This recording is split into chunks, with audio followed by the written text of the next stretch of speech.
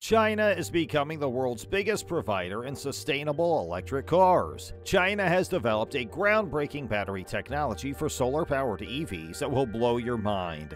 This represents a significant step forward in the development of environmentally friendly car transportation. So, an electric car that charges itself. Sounds like something straight from the future. Stick around to find out how this technology works. Welcome back to EV Nation, the place where we satisfy your electric needs. If you're a fan of electric vehicles like us, then you might consider to like this video and subscribe to our channel. And without any further ado, let's dive in. We live in the time that several companies from all over the world are making progress toward the delivery of mass-produced solar electric vehicles. In light of the giant gas-burning ball that stares down on us every day, increasing the driving distance of an electric vehicle seems like it should be a no-brainer. This viewpoint shared by several electric vehicle startups that are attempting to achieve this goal.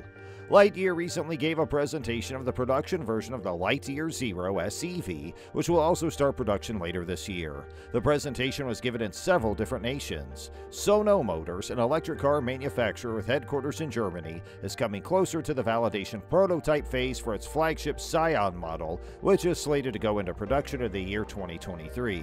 And if you think this car is a beast, wait until you see the next one straight from China. In the year 2016, a Chinese company known as Hanergy made its debut with a solar-powered automobile that they named the Solar R. Hanergy provided the vehicle with a battery pack and a converter, even though the vehicle's primary purpose was to get all of its power from the sun. Tianjin, China, is home to the first solar-powered automobile in the entire country, which was created by a group of innovators there. Tianjin is the world's first automobile that runs entirely on solar energy and was manufactured in China. At the 6th World Intelligence Conference, the Tianjin Solar Automobile made its very first appearance in front of the general public not too long ago. Since that time, it has embarked on an entirely new adventure across mainland China. According to reports from the Chinese media in that country, the solar car was developed through the collaborative efforts of 42 businesses and 3 educational institutions in China over just 5 months.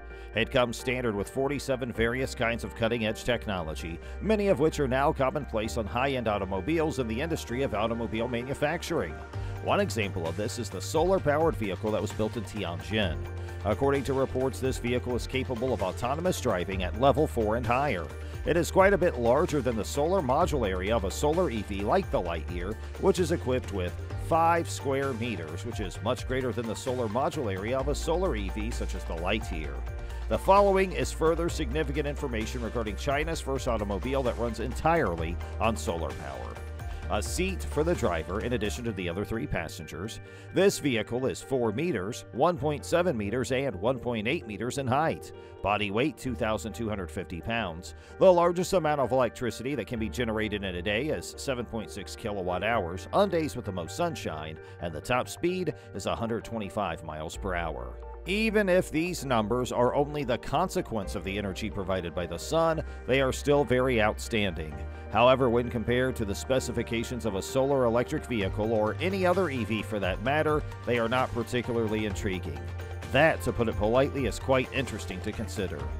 At the very least, Tianjin provides proof of concept for automobiles that are capable of being fueled entirely by a natural source of renewable energy that is abundant. It is intriguing to think about what types of potential the solar car gives for future engineers who are building ways for all of us to drive about without producing pollution. These engineers are trying to come up with ways for us to get around without polluting the environment. Do you think the Lightyear Solar EV will dominate the market? Let us know in the comments below. That's all for today's video. We'll be back with more soon, so please give this video a thumbs up and make sure you subscribe to our channel. And until then, have an electrifying day.